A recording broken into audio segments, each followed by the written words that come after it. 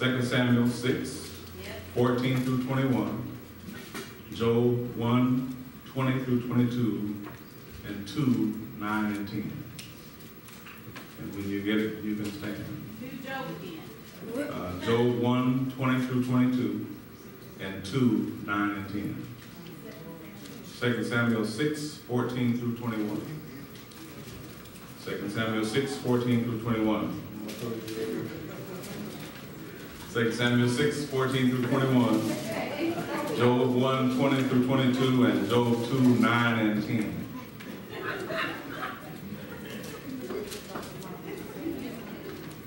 Y'all had a devotion or something?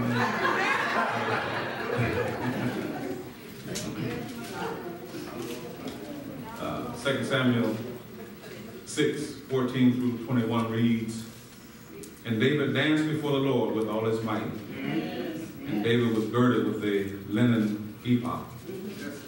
So David and all the house of Israel brought up the ark of the Lord with shouting and with the sound of the trumpet. And as the ark of the Lord came into the city of David, Michal, Saul's daughter, looked through a window and saw King David leaping and dancing before the Lord, and she despised him in her heart. And they brought the ark of the Lord and set it in its place in the midst of the tabernacle, and David had pitched for it. And David offered burnt offerings and peace offerings before the Lord. And as soon as David had made an end of offering burnt offerings and peace offerings, he blessed the people in the name of the Lord of hosts. And he dealt among all the people, even among the whole multitude of Israel as well, to the women as men, to everyone a cake of bread and a good piece of flesh and a flagon of wine. So all the people departed, everyone to his house. Then David returned and blessed his household. And Micah, the daughter of Saul, came out to meet David and said, "How glorious was the king of Israel today, who uncovered himself today in the eyes of the handmaids of his servants, as one of the vain fellows shamelessly uncovering himself." And David said unto Michal, "It was before the Lord which chose me before thy father, and before all his house, to appoint me ruler over the people of the Lord, over Israel. Therefore I will play before the Lord."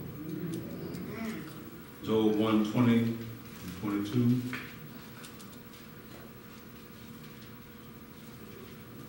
Then Job arose and rent his mantle and shaved his head, and fell down upon the ground and worshipped, and said, "Naked came I out of my mother's womb, and naked shall I return thither. The Lord gave, and the Lord hath taken away. Blessed be the name of the Lord." In all this Job sinned not, nor charged God foolishly. In Job 2, 9 and 10, then said his wife unto him, "Wilt thou still retain thy integrity? Curse God and die." But he said unto her, "Thou speakest as one of the foolish women speaketh. What? Shall we receive good at the hand of God and not receive evil?"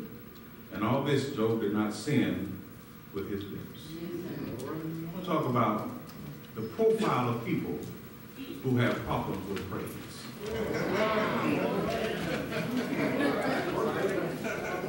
The profile of people who have problems with praise. Can you say that with me? The profile of people who have problems with praise.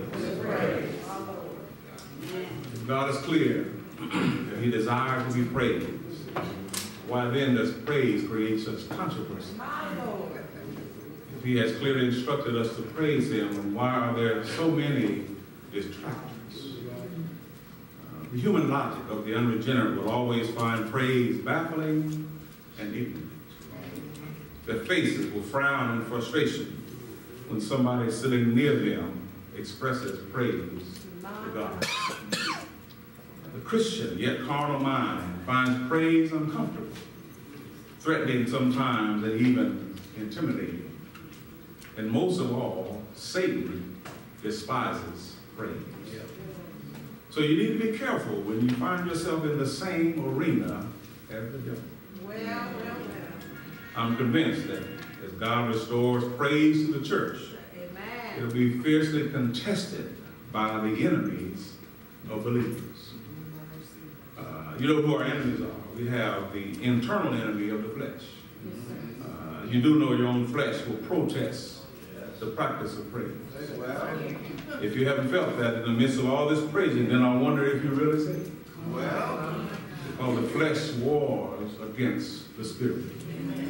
But then we have the external enemy called the world. And so often we get so close to the standards and the expectations of the world that we succumb to the critiques and criticisms of the world.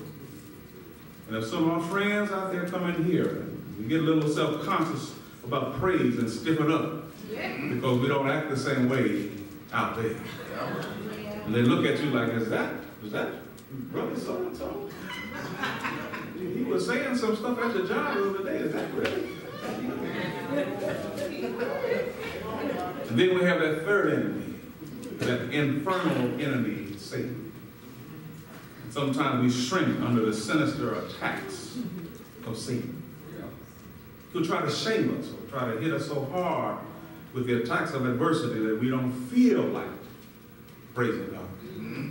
Now, for the most part, people who have problems or who are uncomfortable with praise, they may be well-intended.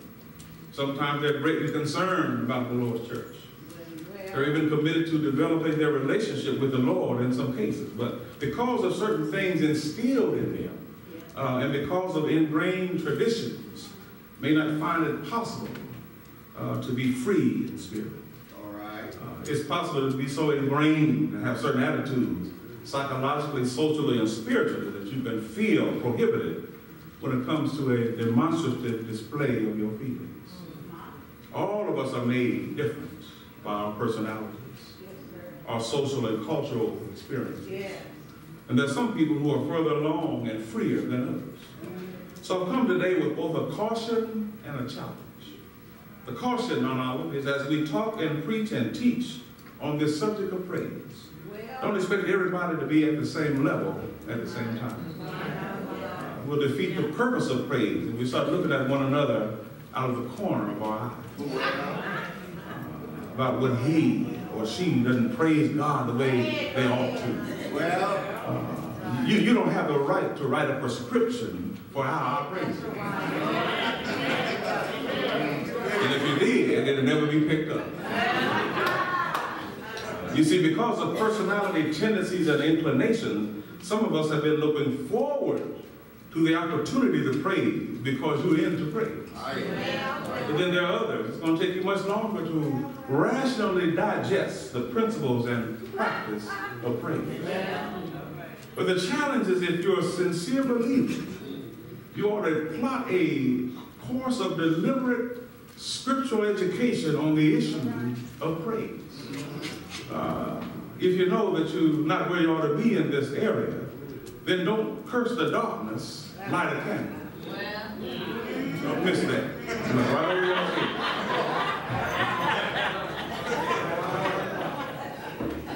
Don't sit down and wallow in your ignorance and complain. Get up and study the Word of God. And see what God Himself has to say about this matter of praise. And so this morning, I'm going to take just a couple of people from the Word to see what happened to them. They protested praise, and then what actually happened. Perhaps these biblical characters that we're going to talk about this morning have some unwitting kinfolk in our midst today. So the first one we're going to look at is this wife of David by the name of Michal. For the background of our story, Michal was the daughter of King Saul and the wife of David. And this story, along with 1 Chronicles 13 through 15, deal with when Jonathan and Saul were already dead. And so David was crowned king. And one of David's first official acts as king was to return the Ark of the Covenant to its rightful place in the holy city. The Ark was significant because it was emblematic of the presence of God among His people. The Ark reminded the people of God of their covenant relationship with Him. And so the first time they tried to bring the Ark to the holy city, they were unsuccessful because they didn't do it according to the guidelines that God had prescribed. all right. He told them to put the arks on the shoulders of holy anointed men. But they constructed a cart and tried to let the ark ride on the cart. And when the ark almost fell, the result was death for one of the men who tried to balance it. You Bible readers know what I'm talking about. And so David detoured the ark for a while over to Obed-Edom. And when they got it right, because you see, it was the right mission, but the wrong method. One of the lessons we learn from this is you can't do God's will your way. You got to do God's will God's way. They had the right mission, but the wrong method. When they finally got the manner right, God blessed them. And there they were, with a great day set aside. And then David saw the ark coming into the city with all the celebration. He looked up and saw the regal entourage that was following the ark. When he saw the high worship service and heard the sounds of the trumpets and the cymbals, the flutes, along with the people shouting and praising God, it was too much for him just to stand there and not do anything. And as he watched the ark making its way into the holy city, the symbolic presence of God returned to his rightful place, David said, I can't stand it. So the Bible said he broke out into a holy dance. Let me just drop this real quick before we move on. This is not a license for you to go to the club and drop it like it's hot. This ain't a license. Because I've heard too many times, David danced. That's not giving you a right. I mean, is the wrist still open? A whip or whatever, or smile is? No, it don't give you that right to back up nothing. David did a holy dance. Some of the stuff that's going on ain't holy.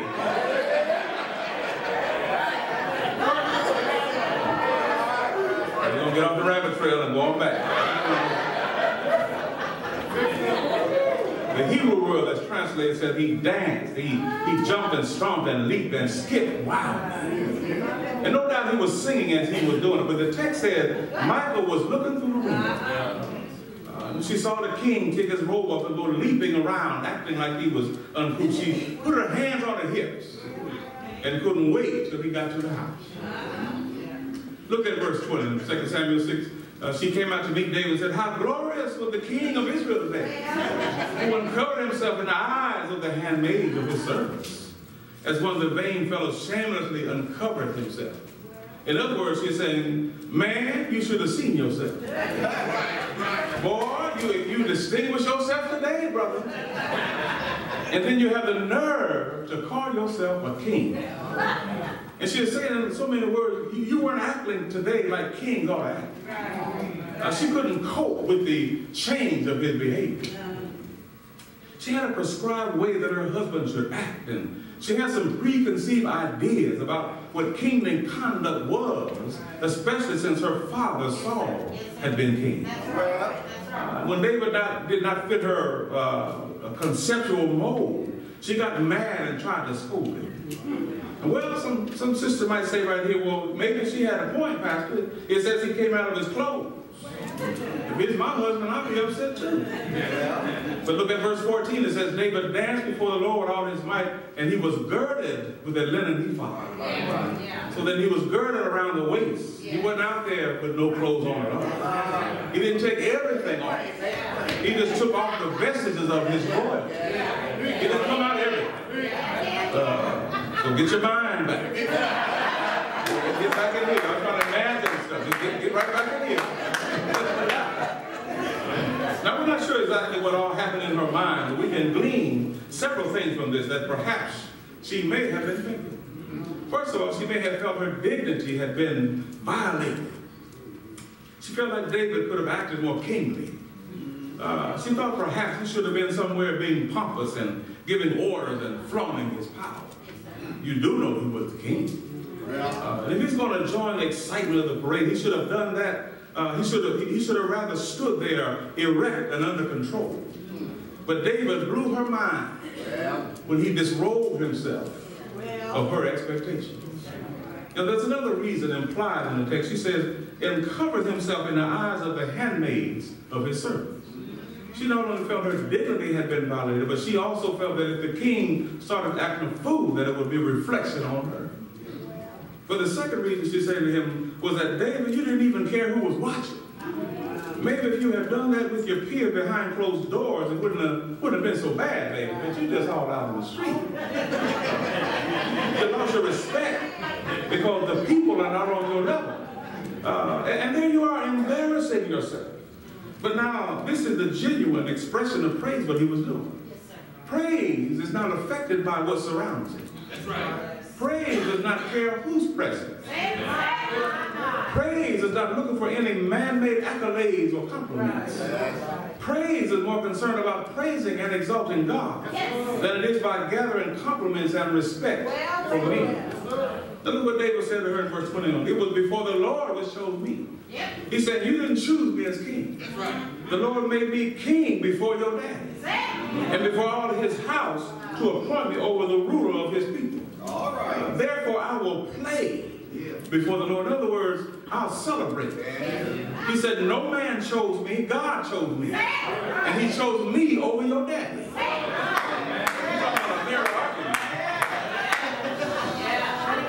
And he chose me over anybody else in your daddy's family. Me and your brother were close, Jonathan. But he chose me over Jonathan. Me and your nephew, Mephibosheth, were close. But he chose me over Mephibosheth. You see, the throne is supposed to be passed down to the family. But God didn't give it to any of your brothers or your cousins or uncles. He passed by all of them and gave it to me. And what God has done for me is for me. And because of what he's done for me, I don't care what you say, Michael, I'm going to praise him. In other words, go sit down somewhere.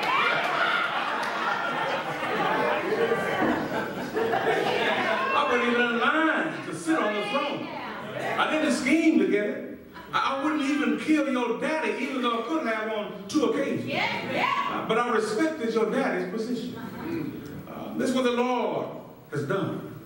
And you mean to tell me when God has done something like that for me, you think I'm going to be inhibited? Do you think I'm going to be a spectator and not a participant? Baby, you got me all wrong. Look at what David says. I'll be more vile than thus. In other words, if you think I'm undignified today, wait till tomorrow. He's saying in essence, I'm going to humiliate myself in my own eyes for the glory of God. And of the maidservants which thou hast spoken of, them shall I be held in honor. He's saying to Michael, now, you're saying I ought to be ashamed because I danced in front of those maidservants. But really, it's not them that's worried about what I did, it's you. That's right. Because I'll be honored in their presence, but you are the one that's offended.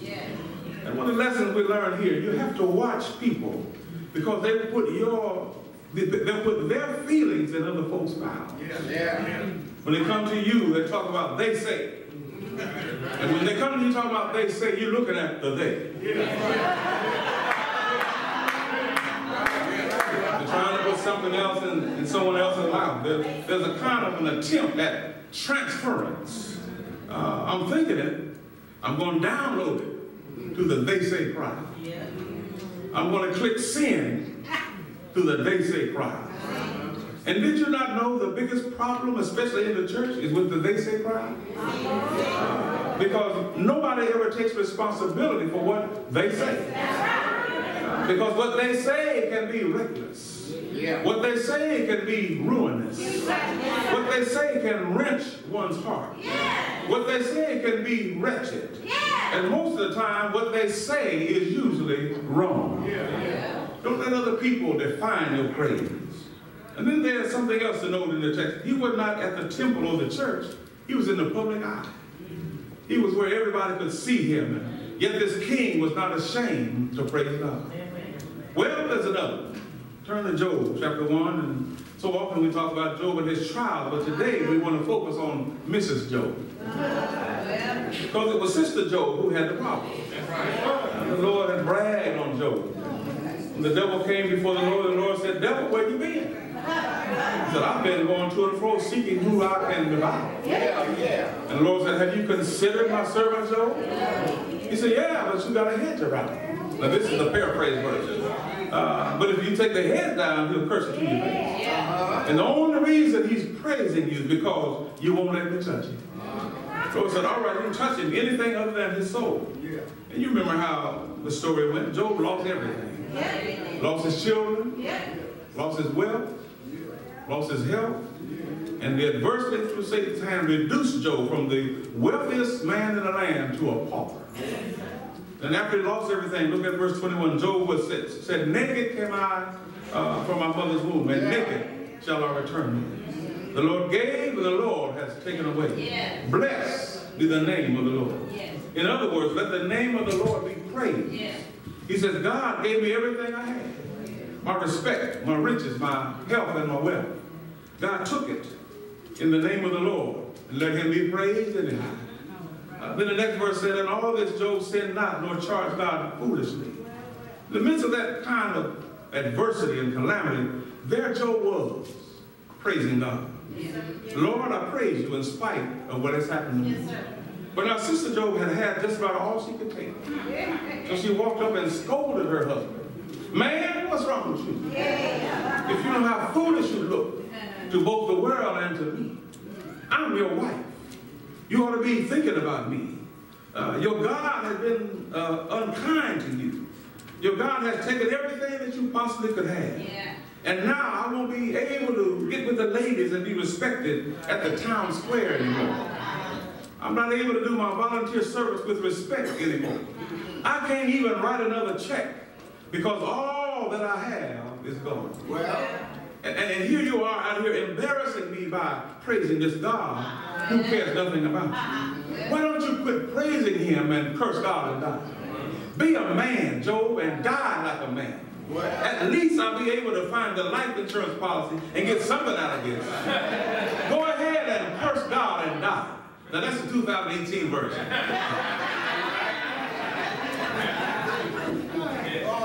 Chapter 2, verse 10, Job says, you talk like somebody that don't know God. Shall we receive good at the hand of God and not evil? And all this Job did not sin with his lips.